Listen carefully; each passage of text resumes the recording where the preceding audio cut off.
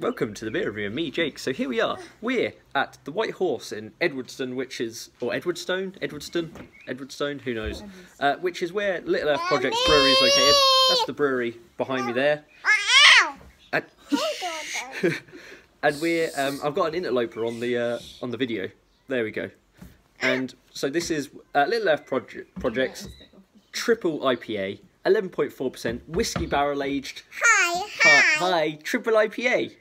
So we're going to drink this. Well, you're not. Are you going to smell it? Hold on, we ain't got that far yet. This is the most nerve-wracking beer review I've ever had because my daughter's right on the edge of the thing.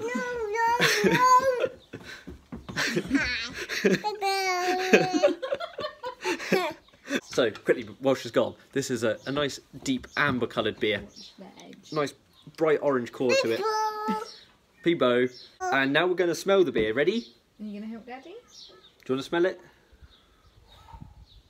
A sourdough bread style aroma to it. There's a slight tartness. There's a nice sort of almost peatiness to it, which I assume might be like the whiskey barrel coming through. Oh, I think she went to poo. Yeah, I just watched the Oh, you smell. I can't work under these conditions. There's a funkiness to it. There's a sort of like a dry hop smell to it. Like if you've ever smelled a bag of dry hops. Getting like a really juicy like tangerine quality. Well, that smells damn good. Let's go for a taste. Just mention it's 11.4%. Well, I've only got a third of it. Cheers. Oh wow, that's insane. That is insanely good. Oh, we've got a sleepy baby now.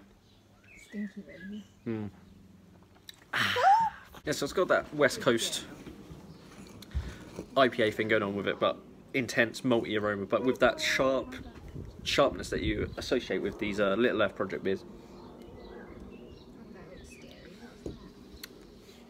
That whiskey barrel definitely adds like this sort of like sweet vanilla edge to it, which is really nice. Sort of rounds the whole beer out. So you got that sort of like hoppiness and maltiness from a triple IPA, and then rounded out by sourness with a sort of a sweetness of vanilla, really.